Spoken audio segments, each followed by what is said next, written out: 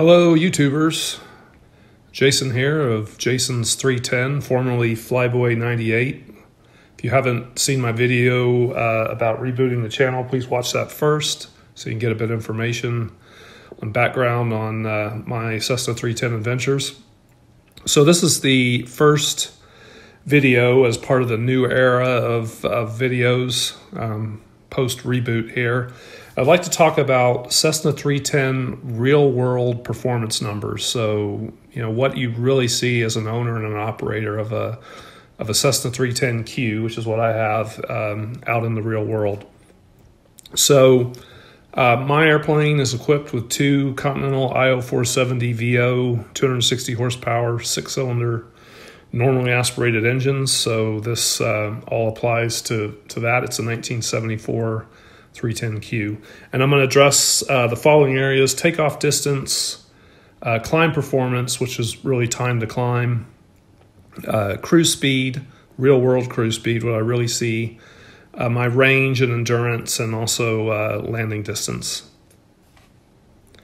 And then just a quick word, don't use this for any real world performance planning. You need to refer to your POH if you're an owner or a pilot of a 310Q. So this is really just for entertainment. It's for prospective owners and or enthusiasts, general information only.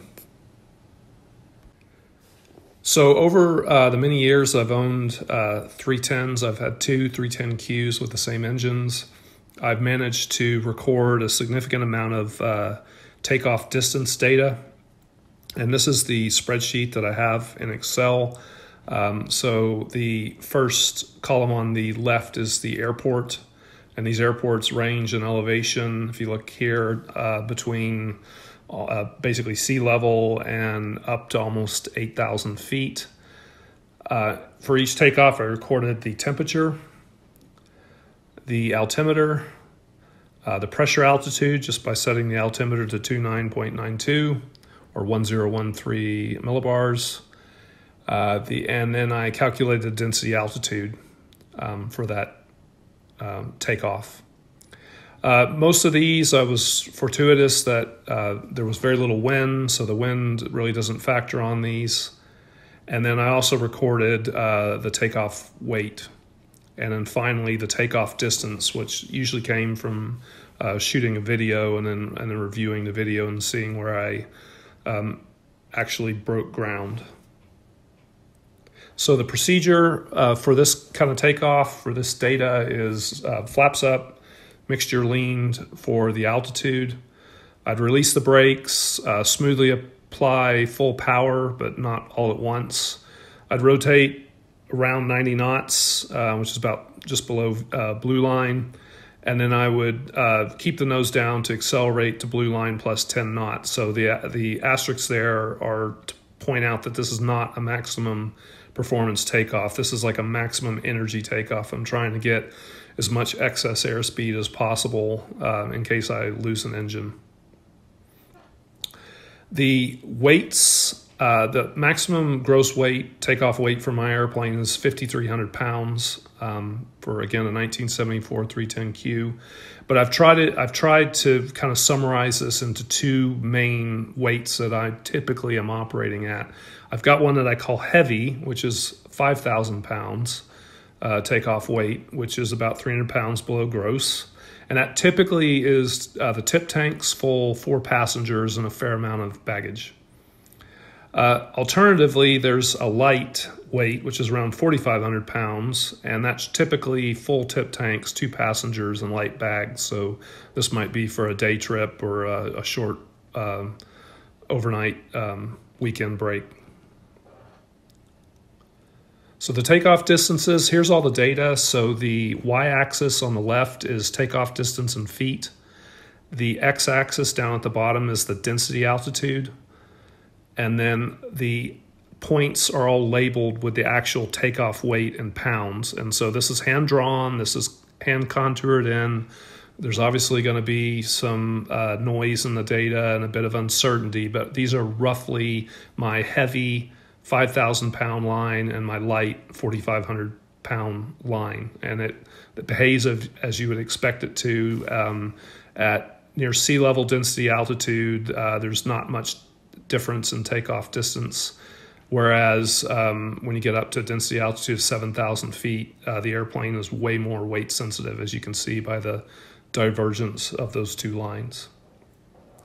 So to summarize this for takeoff distance, sea level heavy versus sea level light, somewhere between 1,700 to 1,900 feet. So let's just call it around 2,000 feet. And then a high altitude takeoff. So this is an actual flight that I've done a couple times from Gunnison, Colorado. Early AM departure before the density altitude picks up. The density altitude around 7,500 feet, and nice cool air, and typically heavy. This particular flight, there were 4 of us on board, full tip tanks, and we're going to Vegas nonstop from Gunnison, and we used 3,700 feet of runway. And then it probably took almost double that to get up to 100 feet. You know, it was a slow climb at that altitude till you get cleaned up and sped up. So one final slide here on takeoff, just to note my personal minimums around Texas, where I'm flying the most. Around here, my minimum runway length light is about 3,000 feet. And typically I operate from an airport with a 4,000 foot runway. And really, I prefer 4,000 feet or greater, but this is just my my personal minimum runway length. Next, let's talk about time to climb and rate of climb. These data are based on 4-flight track logs, and most of these flights are kind of in Texas summer temperatures. I'm calculating this from the point that you see here, which is the point of takeoff as recorded on the track log, and taking the difference between the next point here, which is top of climb. These data are tabulated on this table. The columns from left to right are the approximate date of the flight, takeoff weight, the base altitude in feet, the top altitude in feet, the total altitude gained or climbed, the time to climb in minutes, which is rounded in ForeFlight, so there's a bit of uncertainty there, and then the average rate of climb, which is just actually doing the math to calculate the average rate. So the first 2 rows are September flights from McKinney, Texas. Pretty good altitude gain of almost 11,500 feet, and those climbs took 13 minutes for an average rate of climb of 875 feet a minute. The next flight is in April. The reason I show that one, it's slightly cooler then. Again, almost 12,000 feet of altitude, or sorry, almost 11,300 feet of altitude gain, and that one took 13 minutes as well for an average rate of climb of 870 feet per minute. The May flight is a heavier weight. That's why I present this one here. Again, total altitude gain of now 10,700 feet with an average climb rate of 765 feet a minute. And then the final flight is a mountain takeoff from Montrose, Colorado. And that flight, we took off at almost 6,000 feet, 5,800 feet, up to 14,000, and the total altitude gain of 8,200 feet. That climb took 16 minutes because it started at a higher altitude, and that was a fairly heavy flight as well, and that one had an average rate of climb of 510 feet per minute. So next, let's talk about cruise performance. I had the benefit in my previous 310 of a G500, and that automatically calculates and displays true airspeed. And that airplane, it was in, because it was a 1970 model, it was in miles per hour, so I'm converting everything to knots, but I have extensive data I collected from that, and it's pretty simple. So I always fly above 10,000 feet, so I'm usually somewhere between 10.5 and 12.5, and very straightforward. It was like clockwork. In the summer, my true airspeed was 170 knots, and in the winter, my true airspeed was 175 knots. And that is 22 gallons an hour, and that's 2,300 RPM and wide open throttle. And that's pretty much consistently what I got in that altitude range. So 170 to 175 knots, and that's what this airplane is good for. So next topic is let's talk about endurance and range. So using the aforementioned power settings, I've graphed many fuel receipts on here. So this would be after a flight of anywhere between about an hour and a half, and I had flights almost just shy of 5 hours. I would fill the plane up, top it up completely full, and record how many gallons of fuel that I used. And if you, I mean, there's a pretty linear fit here. If you look at the line of regression, so the line of best fit, this airplane will fly until it runs out of fuel at about 6 hours and 15 minutes. So if you want to land with a 1 hour fuel reserve, which is my rule, regardless of whether it's VFR or night or IFR, I like to land with at least an hour.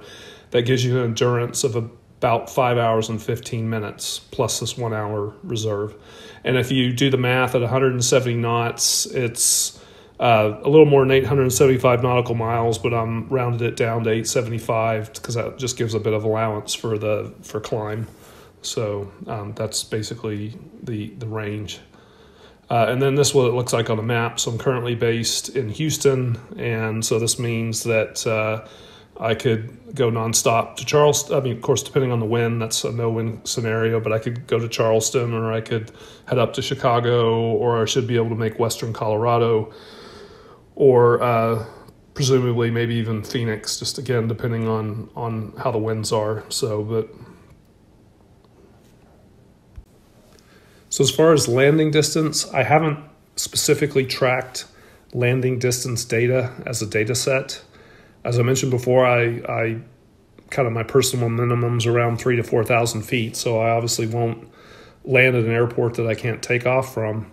Suffice it to say, at my home airport, West Houston, I usually make the second turnoff, which is about 2,500 feet from the threshold, and I don't land right on the threshold. There's trees across the ditch on the golf course to the north of the airport, so I'm probably coming over the threshold at 30, 40 feet, and I still manage to turn off about 2,500 feet down. So again, that fits within the kind of 3,000 to 4,000 foot personal minimum that I have. So to summarize, obviously please determine the following for your own airplane. These are just my values. Takeoff, minimum runway about 3,000 to 4,000 feet down here around sea level in Texas. Climb, it takes about 13 minutes to climb up to a so-called high altitude cruise, so kind of 11,000 to 12,500 feet. Cruise speed, very predictable, 170 to 175 knots on about 22 gallons an hour, so pretty efficient for a twin. Endurance with a 1 hour reserve is about 5 hours and 15 minutes. And then again, landing distance, I wouldn't choose a runway any shorter than what I can take off from, so I'm limiting myself to about 3,000 to 4,000 feet, again, depending on weight and temperature, etc. So those are my numbers for the Cessna 310Q. So if you're a prospective owner or an enthusiast, or just curious how a 310Q performs, I think this is a good basic summary of what you can expect out of this airplane. So thank you very much for watching this video, and I promise to continue uploading new videos as I get time to make them. Thanks a lot. Bye.